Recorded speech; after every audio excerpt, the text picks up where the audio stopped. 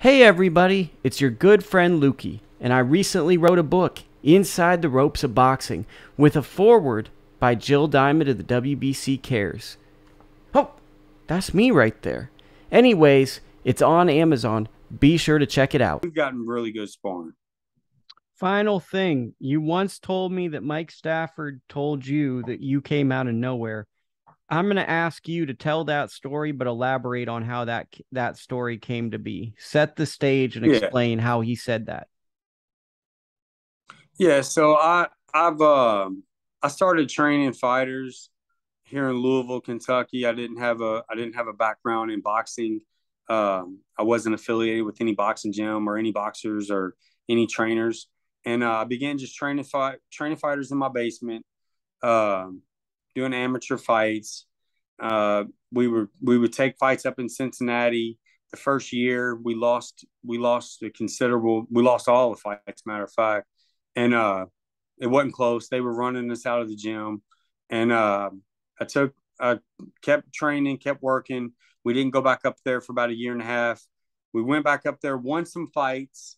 My fighters kept progressing. We went to some national tournaments, had some kids win some national tournaments, and I was at a national tournament, and Mike came up to me. This is probably only within a few years of me getting into boxing, and he said, "Hey, I'd like to talk to you for a second." I said, "Yeah, what's going on?" He said, "I just want to let you know that I know who you are." And I said, "Okay, well, I know who you are as well." And he said, "No, hold up, I want to talk."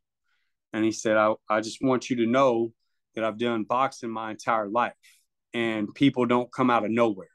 He said, but somehow you've came out of nowhere. He said, and I'm a fan. And, I just want to tell you, keep up the good work. And a lot of people have noticed. So I've worked real close with Mike in several scenarios. They come down here to Louisville, fight on the shows we got. He'd also made me one of the coaches of the Cincinnati Golden Gloves franchise in 2021. So I went to the Nationals with the Cincinnati team, coached a bunch of his fighters in the tournament. So I've worked pretty close with him. We've got a loose affiliation. Our programs aren't directly linked, but I've also tried to be real respectful of the amount of information and knowledge that he's offered me. So he's helped mentor me. If I need to call him, I can call him right now. We work together on certain projects, and the guy's an awesome dude, and I'm real privileged to know Mike Stafford. So if Mike's listening, shout out Mike Stafford. Love y'all up in Cincinnati. Thanks for you all always showing us love. What's one thing you tell Mike on here and to like all five of my listeners that you've never told him? Uh, I love you, Mike. So that's something that I've grown real fond of the guy.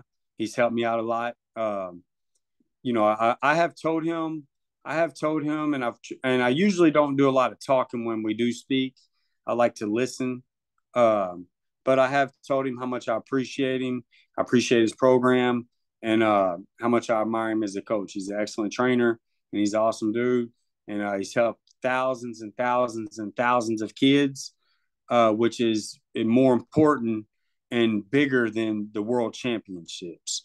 So the impact that he's had on his community in Cincinnati and even down here in Louisville has been immeasurable. And I'm a big fan, and keep rocking and rolling, Mike. We love you in Louisville. It's pretty cool. Thank you for watching this vlog. I appreciate anyone who contributes or subscribes or even likes the video. This is a passion project, and I'm just trying to do the best I can.